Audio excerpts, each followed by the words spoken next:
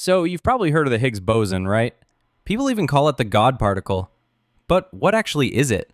Back in the 1960s, physicists had this huge problem.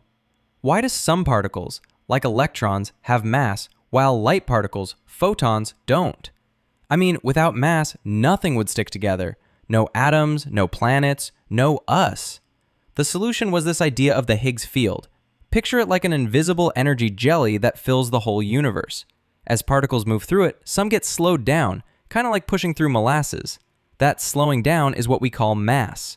Photons, they just glide straight through, which is why they're massless.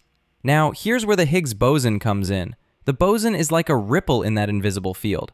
If the field is the ocean, the boson is a wave you can actually detect. But what exactly is this particle?